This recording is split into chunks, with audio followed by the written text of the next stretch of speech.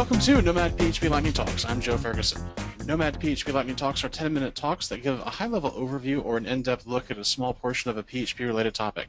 Lightning Talks are a great way for new speakers to build their speaking resume and for long-time speakers to test drive new talk ideas. Right now we have Chris Tankersley, and his talk is called WTF is Rancher. Please make sure you visit Joined In after the talk and leave Chris some feedback. Chris, take it away. Thank you, Joe. Tonight I'm going to talk about Rancher, which is a deployment. It's actually two things. What I'm going to talk about tonight is the Docker and container-based deployment system that they have. Rancher also has an operating system, which is a very slimmed-down, lightweight Linux distribution that is built just for running containers. But their primary product is a free, open-source container orchestration system. So it has a whole bunch of features out of the box that are very easy to get up and working with without having to learn a whole bunch of command line scripts or have to set up a bunch of machines. Within a couple of minutes, you can actually have a multi-node setup running using Rancher. So at its heart, one thing that it does is it's going to manage all of your containers. So here I've got just a single machine called Rancher Host, and it's got couple things going on here. One is I have a stack, which I'll talk about here in a little bit, which has an Nginx container, which is actually in the middle of rebooting itself as it's being upgraded. But then I have some standalone containers here too. So with Rancher, you can actually go through, get an overview of what containers are running on which machines, what state they're in, whether they're running. You can get a little bit of host information too. But it will take all of the information from all of your running containers on an individual machine and display them out to you. So you get a very quick overview of what is going on. The other nice thing about it too is as your application starts to scale and you need to scale horizontally, Rancher will also allow you to manage all of your individual hosts. So here I've actually got 4 nodes running. I have the Rancher host serving its own containers, but then I also have 3 other nodes in this list too. So you get a real quick overview of what those IP addresses are, what version of Docker they're running, in this case, what operating system they're running. So I have 3 nodes that are running boot to Docker, the old Docker ISO, and then I have one that's actually running Rancher OS. I can see what speeds they're at, what information is allocated to them, but I can see whether or not they're up. So in this case, all 4 of them are up. These were just virtual machines I set up on my little host PC. But you can see whether or not they're up, whether or not they're down, they're having issues, all from a very quick glance in a web GUI. Now, knowing that the hosts themselves are up is pretty nice, but it also allows you to drill down and get information about individual containers. So this is a WordPress container that I downloaded off of, actually through Rancher. But I can go in here, I can see what's the CPU utilization, what's the memory utilization. A whole bunch of raw statistics about this that if you don't want to go through and set up a ton of monitoring things, you can go in Rancher and go ahead and start setting these things up. You yourself don't have to do anything. As soon as the container comes up, it starts collecting this metric information, storing it for you, and making it available. The other thing you can do is manage all of your applications. So we know how the individual hosts are doing. We know how our clusters are doing. We know how the individual containers are doing. But most of our applications are probably going to be multi-container setups. So using Rancher, we can set up full tier applications using this idea of a stack. Here I have a very basic WordPress stack running. In the Rancher system that I pulled this down out of, they have a database container, which is running MariaDB. We have a WordPress container, which is actually a container running, I believe, Apache and PHP, and it already has WordPress pre-installed in it. And then it's in the middle of activating a load balancer, so I could actually have multiple WordPress systems behind it and let the load balancer handle all of the shuffling between the different hosts.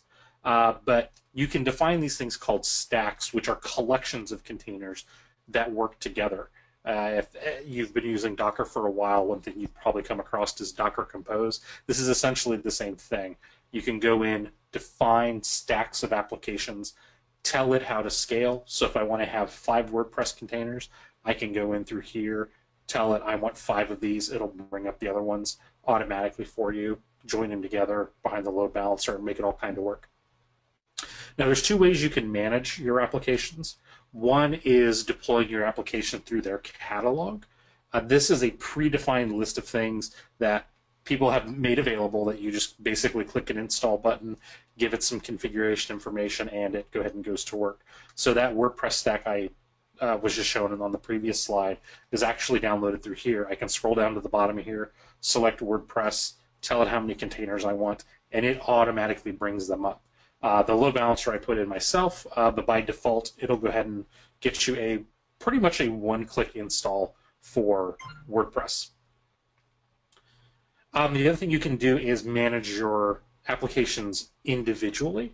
So you can go in and create your own stack and start putting in your own containers. So here I've started putting together an Nginx container. So I have an Nginx server. I can go down there. I can specify an image, so I can change Ubuntu to Nginx. You can associate ports under the port map section there. Once you have multiple containers set up inside of a stack or multiple services set up, you can actually link them together just like you can in Docker. So I can see I want my Nginx container to talk back to my PHP container, and it handles all of that stuff. The other really nice thing about all of this setup and the deployment is this works across hosts. So any stack we define, be it through their catalog or manually through their GUI interface, you can have it spread out across and load balanced across multiple servers, which is a little bit harder to set up in Docker itself. But in Rancher, they take care of spreading the network across all of the machines, so you can have a database on one machine and your PHP and web server on another. The really nice thing that I like about it, as it kind of lets you scale up with things, is it does support Docker Compose. So anything that you do manually in the system, it's actually in the background creating a Docker Compose.yaml file. There is another file that goes along with it, which is the other grayed out tab there called Rancher Compose, which basically just has some scaling information. But you can start off building an application using Docker Compose on your local machine using just raw Docker, then turn around and either specify a Docker Compose file in the web GUI or using their command line tool and deploy using Docker Compose up to a Rancher cluster. So you can start out small, move on to something like Rancher, which gives you a pretty good base for your multi-node setups. And then if later on down the road you need to move something bigger like Mesos or Kubernetes, those things are available too. And Rancher actually runs on top of all those. It'll run on top of Swarm and Kubernetes and a couple other systems. So you can actually have it manage all of those things for you as well. So there's a couple of URLs you can take a look at. The main website is rancher.com. You can go there, get links to download everything, get access to their quick start guide. They also have a list of various tutorials for how to do things. So if you go to rancher.com/learn, they have a pretty good list of tutorials to go ahead and start playing with various things and kind of go from there. So tomorrow I'll actually be going more in depth with Rancher at Day Camp for Developers. So if you're interested in hearing more, you can sign up for that, and I will go much more in depth and actually show real deployments. But hopefully this gives you a good basis for seeing if Rancher is a good idea for your organization or even just something to play around with. So I thank Joe and Cal for their time, and please go to Join and rate this talk. If you have any questions, you can reach me at ctankersley.com. I'm DragonManTank on Twitter, or you can send me an email at chris@ctankersley.com. And I hope you all enjoy the rest of the talks tonight. Thank you. If you like this talk and want to hear Chris talk more about Rancher, check out his full-length video, Deploying Containers with Rancher. Visit the URL below and get your copy today. Thanks for joining us for another Nomad PHP Lightning Talk. If you'd like to give a Lightning Talk, please email me, joe@nomadphp.com. Please make sure you visit Joined In and leave Chris some feedback.